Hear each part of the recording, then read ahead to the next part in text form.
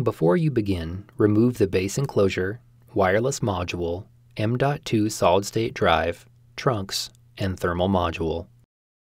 Removal. Using minimal force, lift the locking bar up on the I/O board ZIF connector and disconnect the I/O board ribbon cable from the I/O board. Remove the two 3.5mm P1 Phillips head screws that secure the I/O board and DC-in bracket to the top cover. Lift the DC-in bracket off of the DC-in module and remove. Lift the right edge of the I/O board off of the alignment pins, slide the external connectors out of the cutouts in the top cover, and remove. Reverse this procedure to install the I/O board.